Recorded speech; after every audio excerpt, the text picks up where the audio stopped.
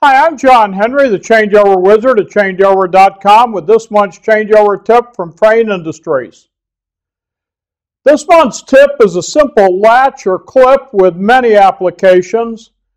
This example is available commercially from a number of sources and was formerly made by Zeus, which is an excellent source for all types of quarter turn and other fasteners.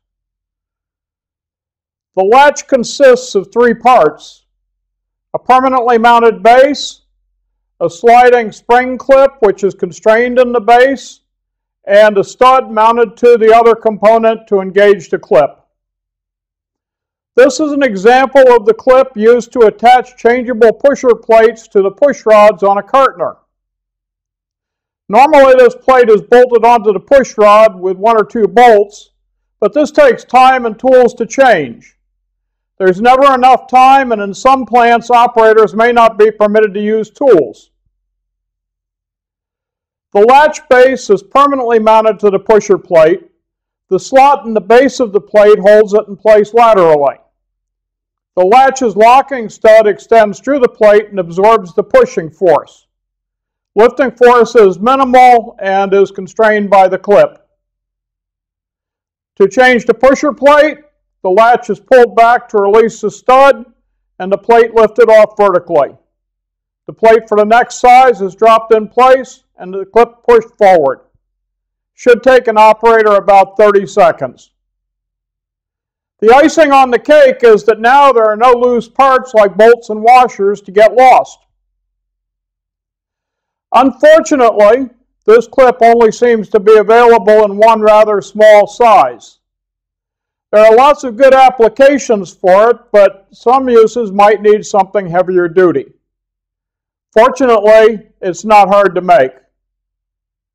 This is an example of a similar clip on a filler from Fog Manufacturing to hold a bottle-sized plate in place. The plate is held in place horizontally by two dowel pins permanently fixed in the base plate. The forked clip slides forward to hold it in place vertically. A bolt is tightened to hold the clip in place. This shot shows a detail of the fork clip in the retracted position with the small vertical tab to push and pull it.